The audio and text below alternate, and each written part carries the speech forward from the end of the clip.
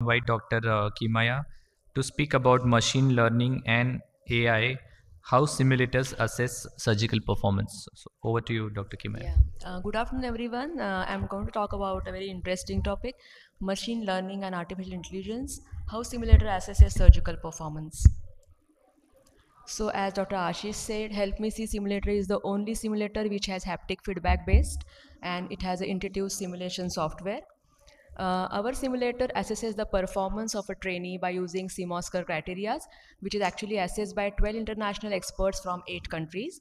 This is how the CMOSCR table looks like. Here you can see all the steps of M6 surgery and how you have to grade a student, like if it's novice or if it is a good student or if it is confident surgeon. So in Help Me See simulation training, we first give first few attempts as in learning mode, where the training tools will be visible on the desktop screen of the student. Complications, if he does something, is visible on the desktop screen. Performance data is seen when you click on the desktop, and you can see how you are performing in the particular step. And we aim to get maximum satisfactory attempts from every trainee. And if the trainee has satisfactory attempt, then only we shift him to the assessment module. So here, because the trainee is doing good, there are no complications shown on the desktop. So now here the trainee is completing the capture axis.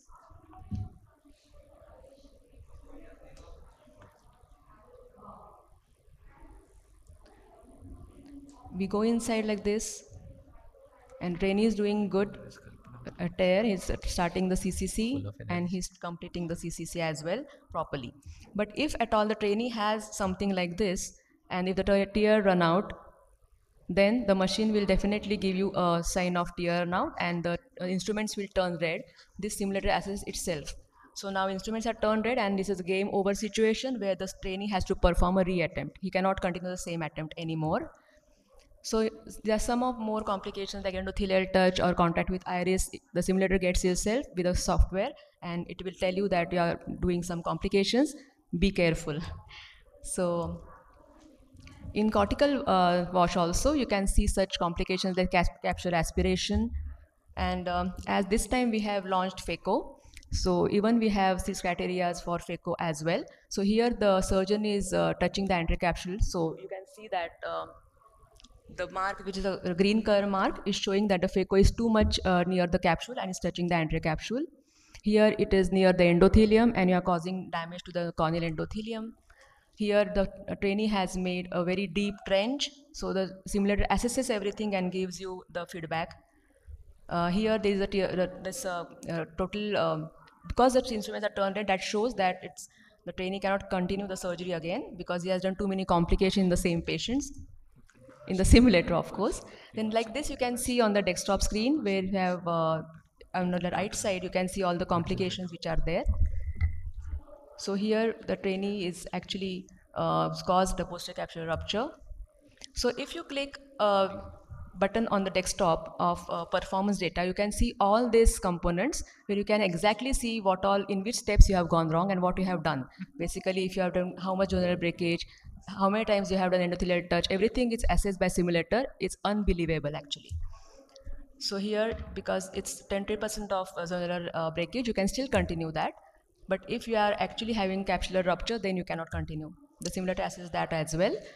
So here, when the trainee was doing the 4 quadrants, this you can see on the scores. And because he has done already rupture, the simulator gives you minus scores. So even that simulator can judge that much of in depth.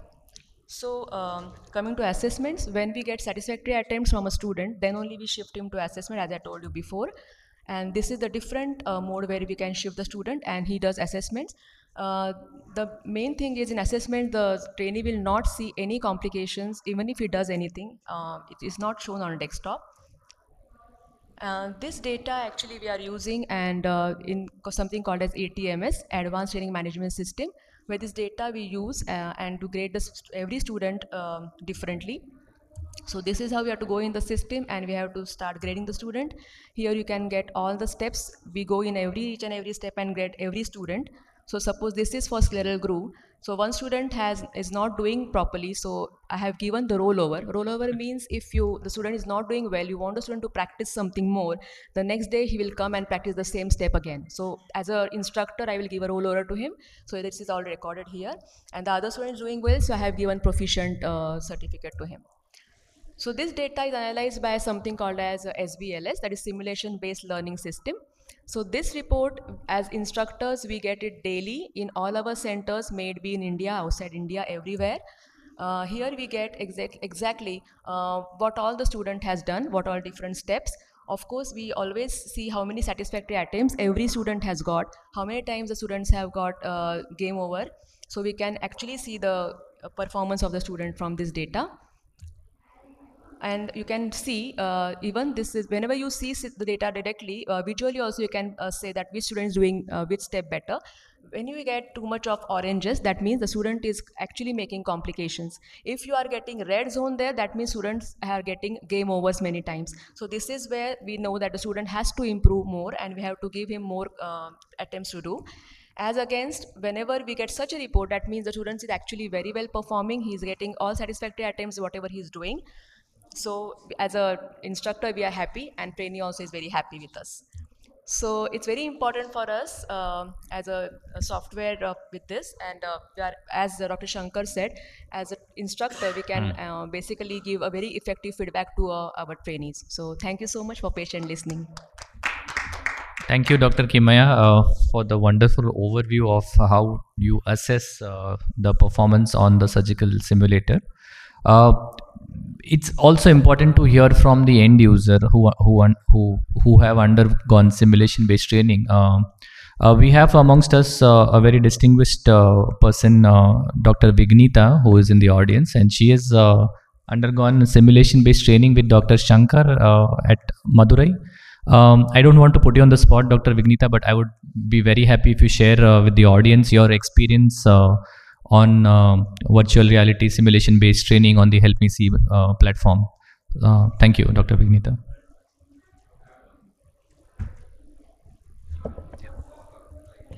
Yeah, no problem. Good morning, everybody. I have been there for simulation training program for 1.5 days. It's actually very nice to have the feel of the instruments there. Being the wet lab there, as you said, wet lab is just going to give us the tunnel feeling and the Rexus feeling. And the other steps are not going to be as good as the simulator one. Simulator is taking us the way, reading us, get us repeat the steps equally, and it's nice to have a progression in it as we have a repeated thing going on. As muscle memory is going to happen very soon. It's nice. Thank you. Thank you. Thank you for sharing, Dr. Vignita. We appreciate your comments. Thank you. Sir, you had a question.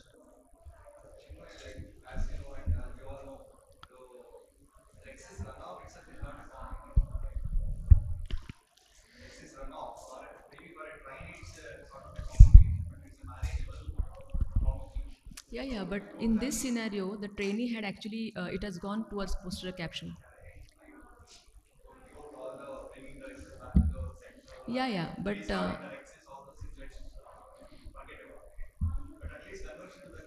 definitely. But the thing is, we have not simulated can opener technique in simulator. That is the main thing. Otherwise, I would have taught in live surgery the same way. Yeah. So machine has not developed can opener technique because now we are promoting only CCCs as a standardized technique. So we are, yeah. And so whenever I am standing with a trainee and if I notice that the tear runout is going to happen, immediately I tell the trainee to pull the capsular towards center directly, not towards the iris background. So that because we are standing with the trainee, it's actually this thing will not happen as routine. This is extreme case which we have shown to demonstrate. Yeah. But yeah, definitely. Yeah, so I definitely will say that. Yeah. So those things are covered on the classrooms and one-on-one basis. The idea is to talk about a standard capsulotomy technique, which is a capsulorhexis. But we do speak about envelope, can opener. We even talk about femtosecond capsulorhexis for that matter. So it is a complete training environment. What you see is the simulation, which has to follow a standardized pattern, which is followed globally. So that's why the capsulorhexis.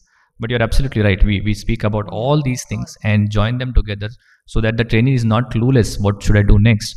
But in simulation, there are some things where we need the simulation to stop and move ahead with caution. So that's what she was talking about. In fact, we discuss about different types of capsulotomies and actually preference of capsulotomies as well.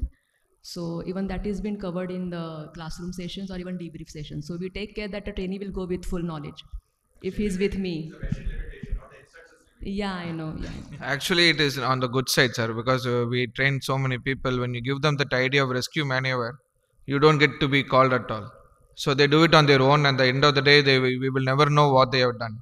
They will say their exercise is complete, and we go with the PCR, and you find a flap lying over there. So it is always better to train your trainee to do it perfectly from the beginning, so that the question of rescuing maneuver comes only when challenging cases, not in routine cases, because an IMC can also go to a PCR. So in a way, perfection is what the simulator aims for, and it's really good because trust me, sir, it took me 180 attempts to do a perfect Rexis in the simulator. Even with our experience, we didn't get it that easily. So yeah.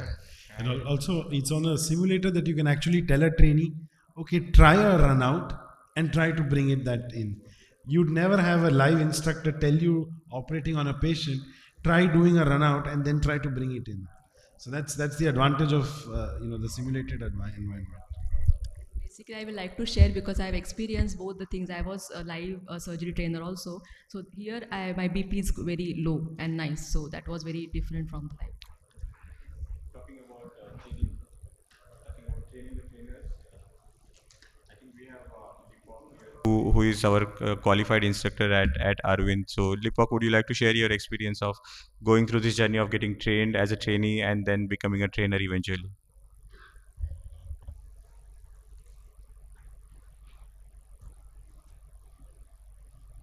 Lipok is our fellow. He joined us, and certain things that we are very proud about is like we have people like Lipok, 4 or 5 of them with them who are just 1.5 years into our fellowship, and they are now crossing their 1100th mark of surgery.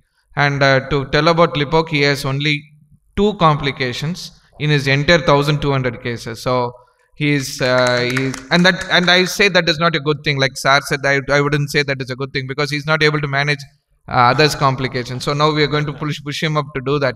So he is an high volume surgeon as well. So yes, Lipok. You can send him to us for complications management course. Sure, sir. Sure, sir.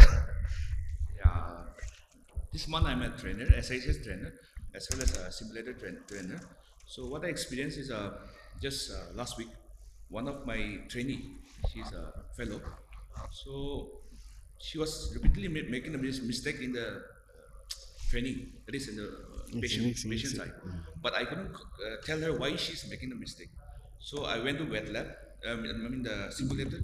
I showed what mistake she's making. If you do this, you'll be making this mistake. So after I showed her, she's not repeating the same mistake. So sometimes we can't show what mistakes they're making in the patient's eye, because patient's eye we can't take a risk of making mistakes there. So we can take the we can take the opportunity of this simulator to show what mistakes they are making, why they are making. We can make the mistakes there and show them that this is the reason you are making this mistake, and you can correct it. And later on, she was comfortable doing that.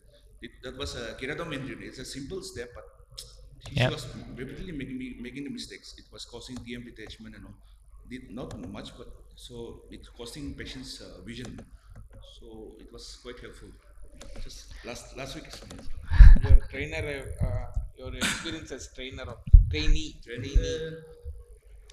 As a trainee. So it was. See, I came to Aravind with very minimal SICS exposure. So after I came, I didn't know how to handle even the instruments properly also. So it started with those basic steps only. And forget about the surgery. I didn't know how to handle the instruments. All those basic steps are very important. I repeatedly tell the PGs, fresh PGs, and especially and fellows. Even now, fellows are coming with less experience like me.